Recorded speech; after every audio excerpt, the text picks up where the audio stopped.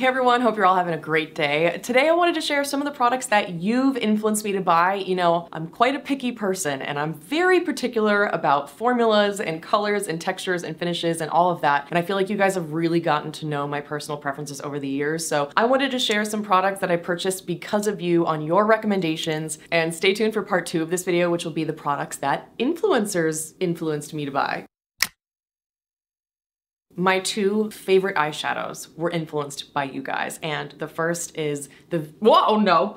Why do I turn into like a cartoon character when I drop things? This is the Vive Matte Eye Wand in the shade Camel. It is the only eyeshadow crayon that is my perfect formula that has performed beautifully on me. I find eyeshadow crayons to be so tricky. They're either way too creamy and the pigment just blends away, or they're so creamy that they just become a creasy mess within a few minutes. Or on the other hand, a lot of times they can be so dry and sticky to be more long lasting that then they end up feeling kind of uncomfortable or looking kind of crusty on the lids. Not this one. This is the best eyeshadow crayon I've ever tried. It's pigmented and it's blendable, but it sets down quickly. So it's kind of in between a super soft, creamy formula and a super dry, long lasting one. And that perfect little Goldilocks formula is what this is and why I love it so much. I truly think that eyeshadow crayons are some of the trickiest formulas to nail, and Vive did it. Camel's also my perfect warm brown. It's like this gorgeous desert, sandy kind of peachy brown shade. It really pops my eye color. It's so easy to apply. I can blend it with fingers. I can blend it with a brush. It's just phenomenal. So I'm definitely interested in picking up some of the other matte shades. My second favorite eyeshadow was also influenced by you guys, and it's the Violette FR Yeux Paint in To Do. It's compared to the color of the Vive Eye Wand in Camel, I would say this is more like a rosy brown, whereas Camel is an orangey brown, both colors that have a different kind of warmth to them that really pop my blue eyes. And this formula is like the most pigmented liquid eyeshadow. You just need a tiny dot and that pigment just stretches and stretches and blends forever. So what's great about that is you can work on someone with lighter skin like me, or if you have darker skin, any kind of color in this range is gonna show up on you because the pigment is there. And once this bad boy sets, it does not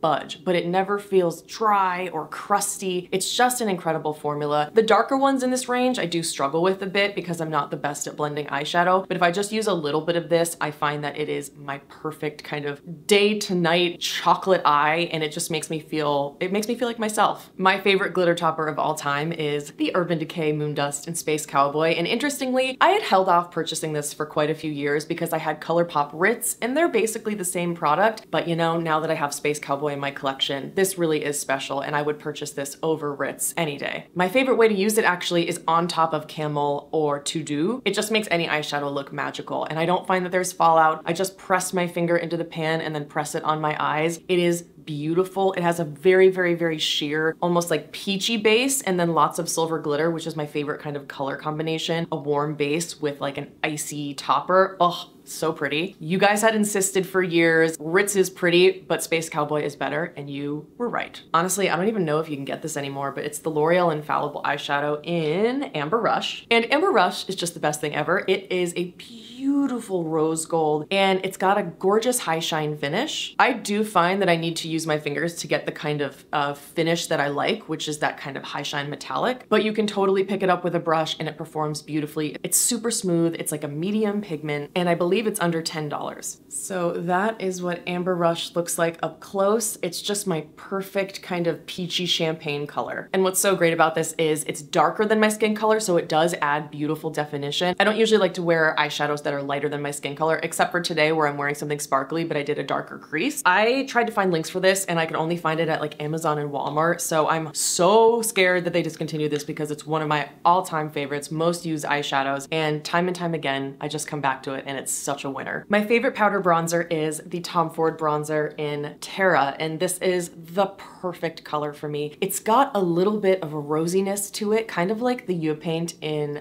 To Do. So instead of being like a really golden warm bronzer or an orangey peachy bronzer or something kind of yellowy, I love that this just has a little bit of pink in there. It's very subtle. And on my skin, I have somewhere in between neutral and cool undertones. And on my slightly cool undertones, this looks so natural. The formula is beautiful. It doesn't pick up a lot of powder. It's not chalky. It's easy to blend. It's super soft. And I believe this is the mini size as well, if you were wondering. People had been telling me about this product for a really long time, and I didn't want to buy it because it's Tom Ford board prices, you know, it's a little bit up there, but it's so worth it. I'm so glad I listened to you. Lastly, in the complexion section, we have the Vive Skin Dew. One subscriber in particular really went on about how great this was, but a few people have recommended it to me. And it was interesting because if I had just listened to the way that you guys described it, I would have purchased it immediately. But then I looked online, I looked on their Instagram page, and it looked so glossy and sticky, and it's called a dew. And so I was just a little bit put off by that because I don't like a glossy dewy cheek. I like something that sets down. For example, the highlighter I'm wearing right now, I can't even feel it on my face. It just feels totally like a satin matte finish. That's the way I like it because I do tend to get a little bit oily in my T-zone. You know, it's a hotter climate right now. I prefer things that just set down. I should have just listened to your recommendation because this actually weirdly does sit down, even though it first goes on your skin like an almost sticky, like marshmallowy kind of gel. It is blindingly metallic at first, but when you start blending it out, it makes for the most gorgeous, luminous, yet skin-like finish. You can't see any visible glitter or shimmer particles on the skin, but it really does look like you have this gorgeous gloss, even though it sets down. I would say it takes about 5 minutes to set down, so if you feel your face and it's sticky, give it a little bit of time. It does set, and that's why I absolutely love it. I think at this point in my life, I would have to say this is a tie for my #1 favorite highlighter. This and the Charlotte Tilbury Hollywood Flawless Filter in 3. So thank you so much for recommending this. I love it. And by the way, if you're sensitive to scents, this does have a bit of a like marshmallow smell or a vanilla smell. I personally love it, but just a heads up if you don't like things that are fragranced. Unsurprisingly, the whole rest of the video is lip products because those are the ones I'm the pickiest about, and I feel like you guys just hit, what am I trying to say? I was like, hit the nail on the head,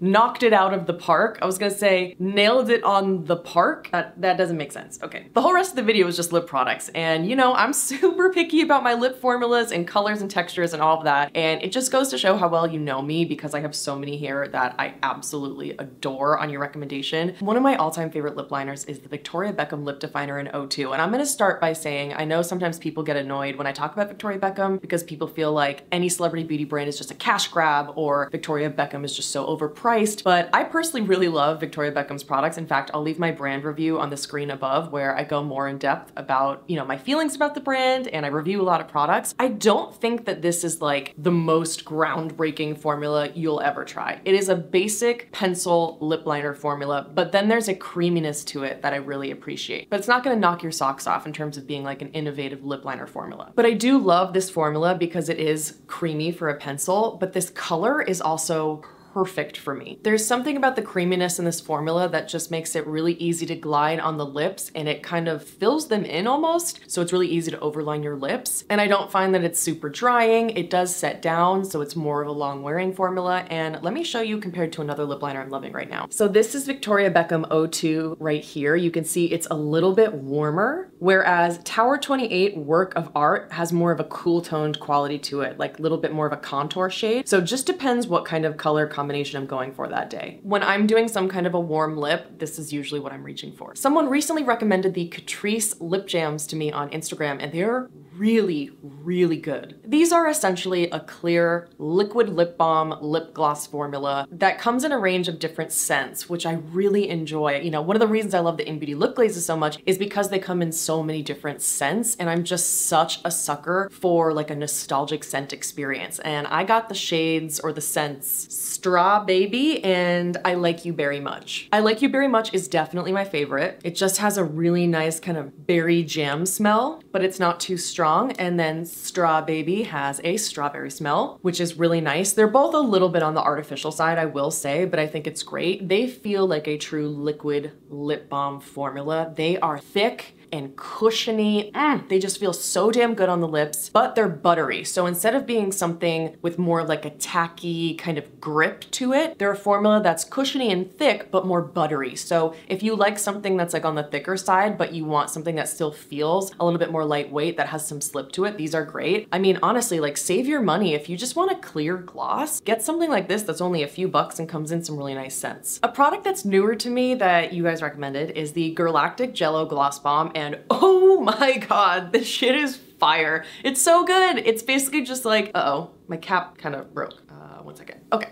It's basically like a super thick, cushiony, melty lip balm with a pretty good amount of pigment in a chapstick form. And it smells to me like almost sour grape candy. It's really nostalgic and fun. Although the website says pink lemonade, but both my partner John and I do not smell pink lemonade anywhere in these. But I personally really like the scent, so I think it's fun. And they do get messy around the sides because they are a melty lip product. They're basically like the Charlotte Tilbury Happy Kiss lipstick balms, but instead of the Happy Kiss formula, which is more on the like grippy, slightly tacky, more long-lasting side, this has a little grip to it, but also a little buttery quality to it. So if you thought the Happy Kiss was a little sticky and you wanted something a little more buttery, then these could be great because they're still super thick and nourishing and they're hydrating on the lips. They come in a range of like sheer flushes of color, and they also have a few shades that are kind of more like nude or skin color shades. Absolutely incredible formula. I'd actually never heard of Girlactic until someone told me that they felt very confident I would love these. And so I bought one of them, fell head over heels in love with it. I created an Instagram reel reviewing it. Then the brand said that they would send me all of the colors. So then I did another Instagram reel, and then I fell in love with so many products from this PR package they sent me that then I placed another order, and now I'm gonna do a huge brand review on Girlactic. And I'm super excited because I'll be doing a giveaway on that Girlactic brand review. The brand is gonna give away a $100 gift card, so stay tuned for that video. But yeah, I've tried so many products from Girlactic recently, and almost all of them are 10 out of 10. It's pretty rare for that to happen to me, so thank you very much to the subscriber who told me about the Jello bombs. For a while, you guys have been telling me about the Ami Collet lip treatment oils, and one person in particular was very, very passionate about this for a long time. I think like a year before I ended up buying one, and it's an absolutely beautiful formula. Ami Collet is a Black-owned, female-owned beauty brand at Sephora. They make some incredible products, but the lip treatment oils are by far my favorite. And my favorite shade is Bliss. And in fact, it's not just my favorite shade, it's my favorite nude glossy lip, period. I don't think you know how big of a deal it is that I'm almost halfway through a tube of lip gloss. That does not happen to me. I have a huge collection of lip products. So that just goes to show how often I use this. I love to just put down a lip liner and then whack this on top for the most full and plushious and shiny lip gloss ever. It is so thick and a little bit sticky, and that's great for me because it means it's really long lasting versus something like a super thin, slip slidey lip oil. You know, I have thinner lips with no real lip border, so products can kind of migrate outside my lip lines a little bit, and that's why I tend to prefer something that has a little bit of grip to it, and this is like the grippiest lip gloss I've ever tried, while still being really nourishing, feeling more like a liquid lip balm meets a gloss. It also has what smells to me like a cotton candy smell, although, ooh, interesting. I hadn't opened this in a few weeks. Actually, I have been trying so many lip products this month that I haven't tried this in a bit, and it's starting to smell a little off, which is weird because I only bought this like in the winter time, so hopefully it's not expiring because that would be a huge bummer. One thing to note about this is if you don't twist the caps all the way, and if you set it like this horizontally, it will leak out of the cap and then it'll get really sticky in your bag. So make sure to really twist that cap on tight and then you should have no problem. So that was the shade Bliss. I also love the shade Smitten, which is this beautiful kind of sheer, but like medium sheer hot pink. It looks more red in the tube, but on your lips, it really is like a hot, warm neon pink. And it is just perfect for the spring and summer months. It makes me feel really young and fresh and youthful and pretty. And I just think it's a beautiful, beautiful color. I am forever grateful to the subscriber who told me to buy the Romand. Oh no.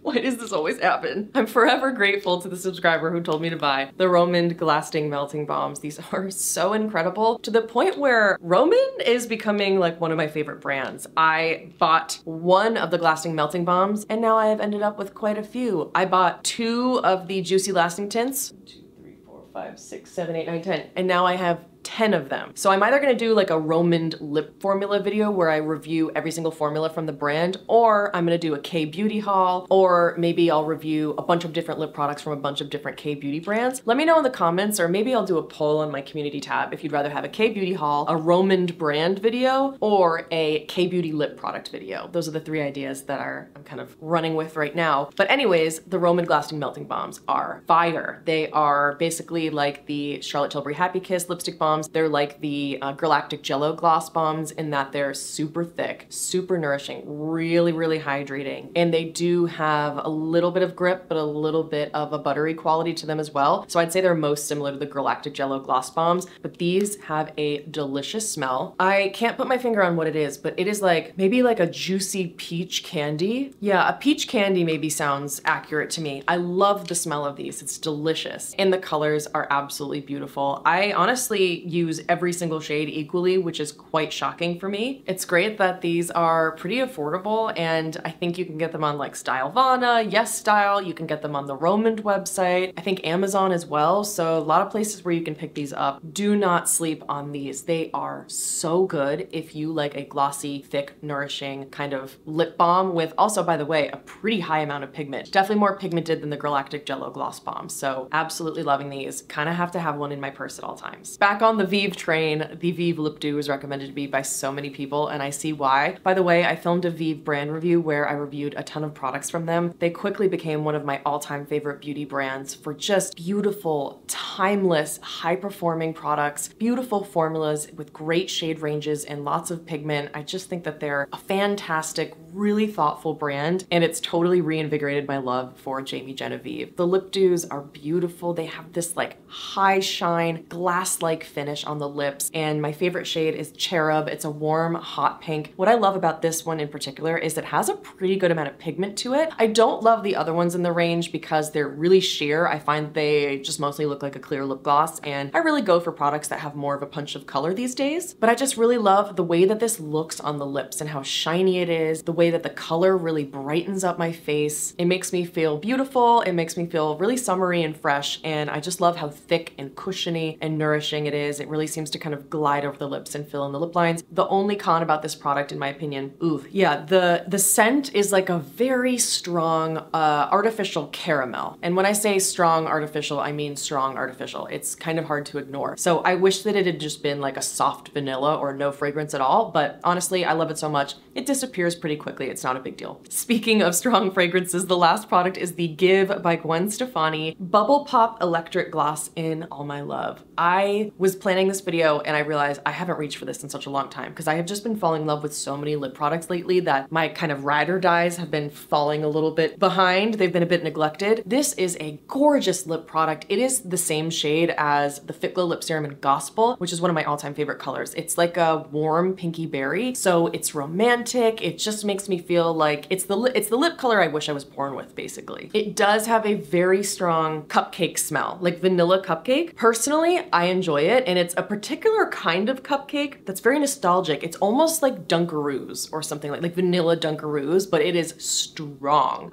So just be aware of that. I think it's an incredible gloss formula. I wish this came in other shades. I think the shade range is a little funky, but this is the one that I really love. And yeah, I hope more people try this because it is a kind of thicker lip gloss like most of my favorite lip products are. And it does have a little bit of grip to it, a little bit of a tacky finish, so it's a longer lasting gloss, which is great, but it's not sticky. It does feel balmy, so wonderful recommendation from you. Thank you so much for all of your recommendations. Let me know in the comments section, what am I missing? What products do you really think I would like? What products do you want me to try and review? You've done such a great job recommending products to me. I can't wait to try more. Stay tuned for part 2 of the video where I'll talk about all the products that influencers convinced me to buy, and if you want to keep watching my content, I'll leave a video on the screen you can click. And if you like this video, please give it a thumbs up and subscribe. It really encourages YouTube to promote our channels, and it makes all the work worth it. And wherever you are, I hope you're having an awesome day. I'll see you in the next one.